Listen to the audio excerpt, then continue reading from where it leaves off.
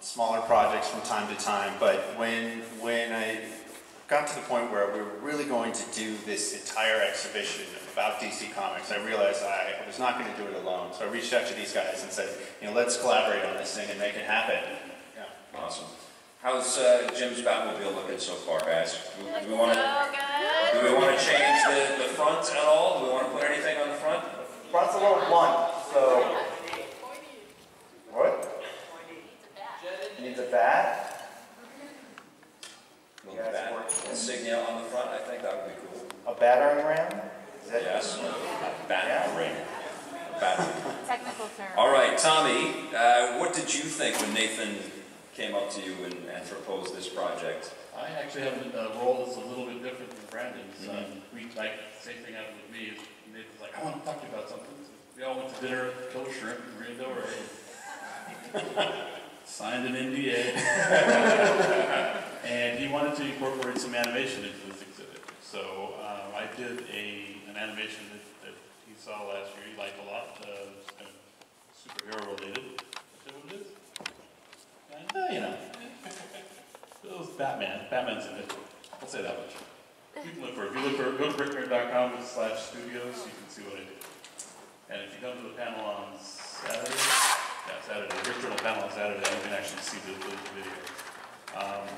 He wanted to incorporate some animation into it. It sounded like a great idea to me, so I've been working on it since March. Yeah, definitely. Pretty much nonstop. If I've got circles under my eyes, this is why.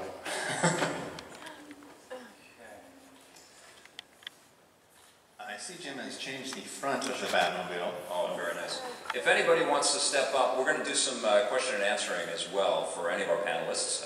But if anybody wants to step up to the mic with any suggestions, I'm sure Jim would love to hear them from you. Sure, I'd love to make as many revisions as possible. Now, Nathan, have you ever done an exhibition with animation before, or is this the first time that you're doing something like that? I've done some smaller stuff, but this is the first time we've really engaged in doing something like this, and I'm really excited to debut this stuff when the exhibition opens this fall. Yeah. Now, you have been doing art with Lego for a very long time, and it kind of hit me yesterday when I was thinking about the panel and the discussion we're going to have today. It's not just sculpture. There is a pragmatic, practical kind of element that this stuff has to stand up. It all has to click together. It can't topple over. It can't fall apart.